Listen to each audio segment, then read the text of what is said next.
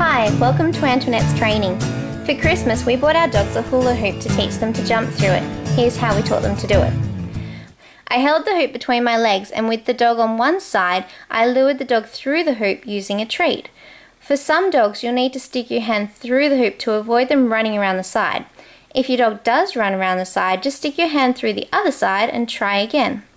Do not give your dog a reward until they are all the way through the hoop, unless your dog is really hesitant to walk through the hoop, in which case you can reward them for each little step through the hoop that they take.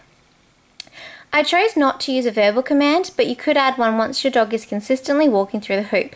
I instead used a hand signal. Once your dog is consistently walking through the hoop using a treat as a lure, you can then get rid of the treat and start to use just your bare hand. As soon as they've walked through, you can reward them with a treat. Then start decreasing the amount of luring that you're doing with your hand until it becomes just a simple wave.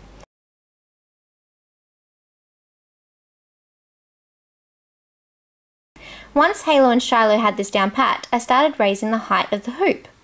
If you're having difficulties training your dog to jump through, or you have a larger dog, then try getting someone else to hold the hoop, and then you can run alongside your dog, giving them more guidance, or in the case of a bigger dog, more room to jump through. As you can see with Halo, he kind of does an awkward hoppy jump because he doesn't have enough run up to really jump through the hoop properly. Before getting your dog to do any treats involving jumping, make sure you've okayed it with your vet. Some dogs aren't able to do jumping tricks such as this, and most dogs should not be jumping before the age of 6 months. I hope you enjoyed this video and I'll see you next time. Bye!